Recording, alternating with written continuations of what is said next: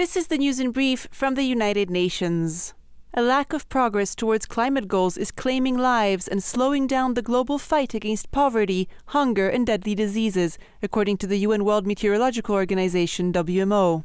The agency's United in Science report shows how climate science and early warnings can save lives and livelihoods, advance food and water security, clean energy and better health, boosting efforts to achieve all of the Sustainable Development Goals, or SDGs, of which only 15% are on track at the midway point of the 2030 agenda. After recent deadly flooding in Libya that has claimed thousands of lives, WMO Secretary-General Peter Italas highlighted the UN's initiative aiming to ensure that everyone on Earth is protected from extreme weather events through early warning systems by the end of 2027. Currently, half of the countries worldwide lack such systems, and Professor Italas warned that in Sudan, conflict has crippled capacity to forecast hazards. I met the Sudan Med Service Director last week in Nairobi, and she told that most of the people have escaped Khartoum and they are not able to forecast these kind of high-impact weather events anymore.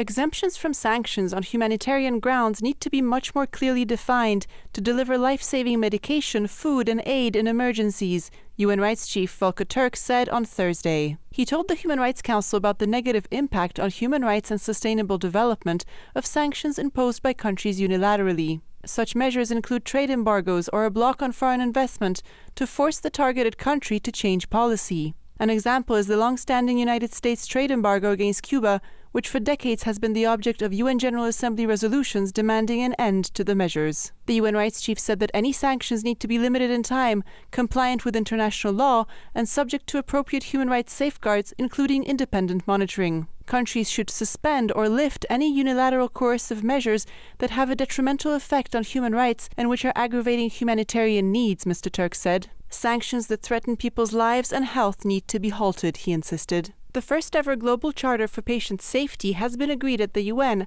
after the World Health Organization (WHO) warned that unsafe care causes 3 million deaths a year. The new charter enshrines the right to safe healthcare and urges governments to work towards this universal goal. WHO Director General Tedros Adhanom Ghebreyesus stressed that patient safety was a collective responsibility requiring health systems to work hand in hand with patients, families and communities. If it's not safe, it's not care, he said. According to the UN Health Agency, an estimated 1 in every 10 patients experiences harm during treatment. Although it is recognized that engaging with patients to understand their needs is an important strategy for reducing harm, a WHO survey shows that only 13% of countries have a patient representative on the governing board in most hospitals. Dominika, Tomaszewska-Mortimer, UN News.